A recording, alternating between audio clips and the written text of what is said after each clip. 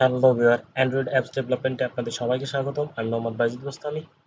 আমি গত পর্বের টিউটোরিয়ালে দেখাইছিলাম যে কিভাবে এক পেজ থেকে অন্য পেজে যেতে হয় এবং সেই সাথে আমাদের এই ব্যাক বাটনটা কিভাবে অ্যাড করতে হয়। তো এই কাজটা আমি গত পর্বের টিউটোরিয়াল দেখাইছি। যারা ভিডিওটা দেখেনি তারা ভিডিওটি দেখে নেবেন।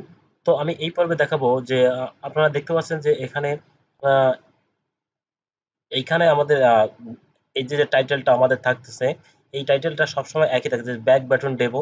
আমি যদি নেক্সট পেজে চলে যাই, সেই ব্যাক বাটন ডেমোই কিন্তু থাকতেছে। সেম ভাবে নেক্সট পেজে চলে যাই, ব্যাক বাটন ডেমো। আমি চাচ্ছি যে প্রত্যেকটা পেজের এই টাইটেল বারের লেখাটা একটু আলাদা হবে, টাইটেলটা আসলে আলাদা হবে। তো এই কাজটা কিভাবে করা যায় সেটা আমি আজকে দেখাবো। তো সেজন্য আমাদের জাভা ফাইলে চলে যেতে হবে। প্রত্যেকটা অ্যাক্টিভিটি যে জাভা ফাইল আছে, সে জাভা ফাইলে চলে যাব। তো আমাদের সাধারণত আমাদের প্রথম যে অ্যাক্টিভিটিটা মেইন, অর্থাৎ মেইন অ্যাক্টিভিটিটা, সে মেইন অ্যাক্টিভিটিটা আমাদের কোনো চেঞ্জ করার দরকার নেই। এটা যা আছে তাই আমরা দেখাবো। কিন্তু এই যে বাকি যে অ্যাক্টিভিটি গুলো আছে, সেই অ্যাক্টিভিটি গুলোর টাইটেলটা আমরা চেঞ্জ করে দেখাবো। তো এই জন্য এবার মেইন টু অ্যাক্টিভিটিতে আমি চলে যাচ্ছি।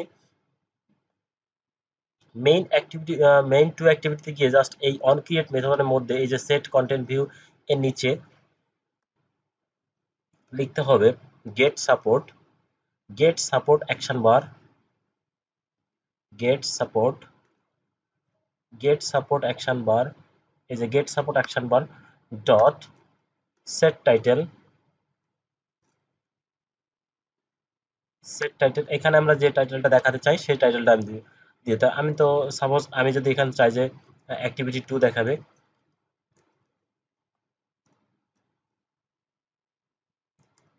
অ্যাক্টিভিটি 2, এবং এর সাথে সাথে আমরা সাবটাইটেলটাও দেখাই দেবো। এই জন্য গেট সাপোর্ট অ্যাকশন বার ডট সাবটাইটেল সেট সাবটাইটেল এই সেট সাবটাইটেল। এখানে আমি জাস্ট যে কোনো লেখায় আমি এখানে যা লিখবো তাই শো করবে আসলে।